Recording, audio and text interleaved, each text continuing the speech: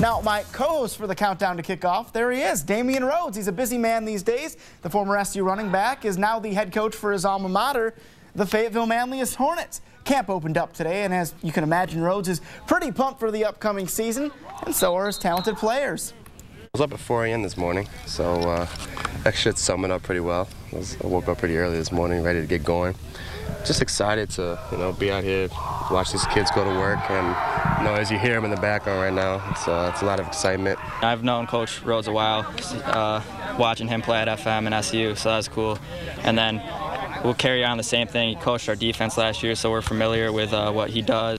We each have personal relationships with Coach Rhodes, and we've known him for a while, so it really helps the transition.